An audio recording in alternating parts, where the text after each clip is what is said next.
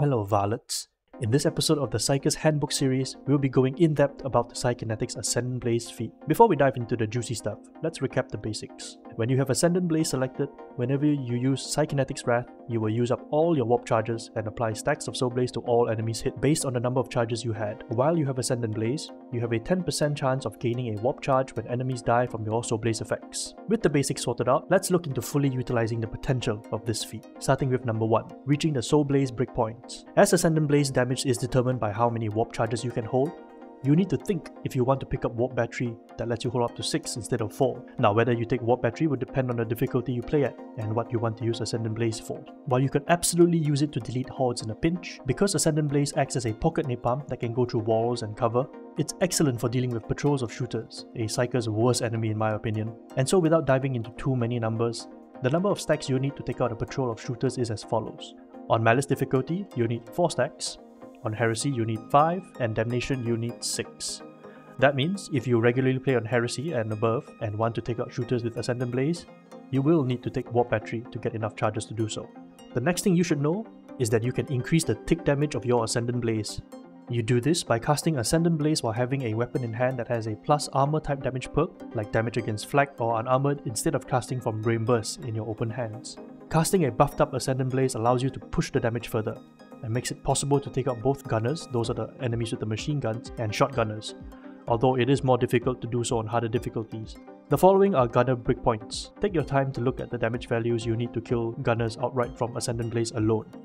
Now, with that being said, if you happen to get warp charges while your Ascendant Blaze is ticking away, it can further increase the damage done, and might just be enough to take out those pesky gunners that survive on 1 HP. If you're still with me, here's the TLDR if you want to make Ascendant Blaze effective at killing. First, have a weapon with plus 25% flag. It can be any weapon, your melee or your range, as long as you take it out before you cast Ascendant Blaze. Second, if you want Ascendant Blaze to still be useful at Heresy and above, take Warp Battery. And third, don't be afraid to cast Ascendant Blaze even if it's not fully charged up to meet the breakpoints. Some damage is often better than no damage, and Soul Blaze enemies are lit up for your team to see, making them easier to spot and kill, especially in dark areas of a map or during the blackout condition. In fact, there's a chance those Soul Blaze enemies might receive damage while on fire and die from the tick damage, giving you a chance at getting warp charges back.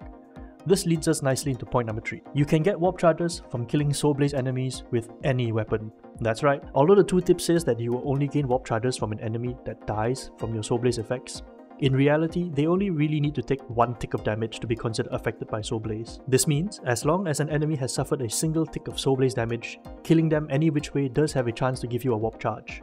While this sounds good, there is a very big however that follows. Killing Soul Blaze enemies with anything that isn't Soul Blaze damage, like from your Purgator Staff or Ascendant Blaze damage, appears to have a much lower chance of actually giving you a warp charge. I'm talking, instead of 10%, it's more like a 1%, maybe even less. I know this because I spent probably way too much time testing this out, and from my findings there is a very clear difference in how often I get warp charges from killing an enemy with Soul Blaze as compared to killing them after 1 tick of damage with a melee. Nevertheless, even if it's only 1% instead of 10, that's still another passive way you can gain warp charges, which is still a win in my book. It's just not something I would advise actively trying to do. You're much better off using your Brain Burst or Purgators to get warp charges.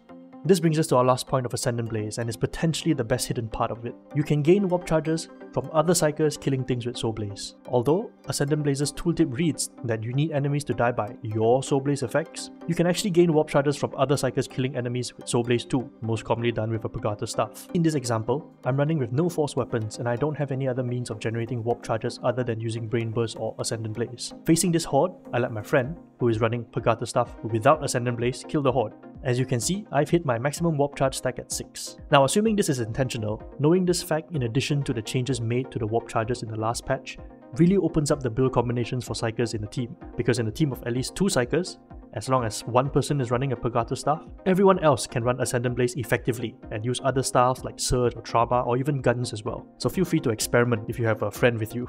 With that, those are the 4 important things you need to know about Ascendant Blaze to unlock its full potential on your Psyker.